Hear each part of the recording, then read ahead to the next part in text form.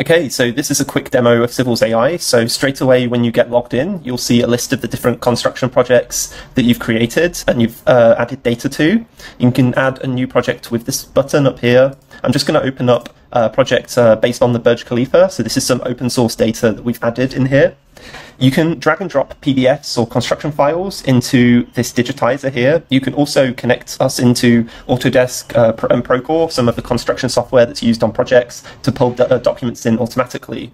Once you have some documents added, they'll all be available in here. This is just a trial project, so I've only got 3 files added, but I'll just show you one quickly. So this is a PDF.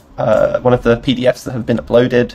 So this is quite a nice one, since the text, you can copy and paste it, but actually we can read scanned documents and handwritten documents. We also read tables and some of the charts and figures from these. And then once they're in here, we organize them, we sort them, so you'll have different categories up here. We identify what type of document it is and sort them all for the user. Then back in here, I can actually start to search through the documents and find some construction information. We have the search history here, so these are some questions I've already asked. But here I'm going to ask a question, create a table of the pile test results. So this is going to, this question, this is like for some piled foundations they hammer in.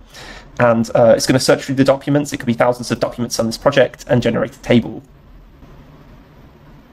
Then I can click the citation here. So this is going to open up the document and show you where the table came from. So here it is. I can actually create some advanced task here. So I can say, using the pile load test results, list any piles with a maximum settlement over 20 millimeters. So the idea here is I'm fetching information from documents and performing some task. After this task is complete, again, I can see it's come from this table. And the idea here is I can actually filter some, in this case, there might be a trigger level on the construction project where they have to stop if this is greater than 20 millimeters. So here I can search all the documents, find if there's some limit that's required in a contract or a specification, and check it basically.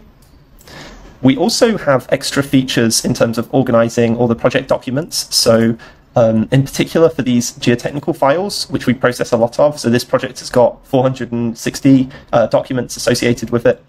With these files, we can actually read out more data. We read out some of these complex tables. And the idea here is, if I show you some example, this is one of the tables we'll read information off of. We have some machine learning algorithm that reads, identifies columns and reads key data off and organizes it. So each of these files has extracted data, which is telling you what's under the ground in this case.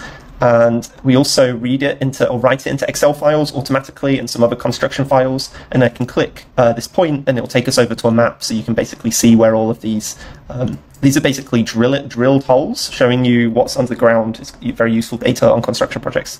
So we can gather all this from PDFs automatically.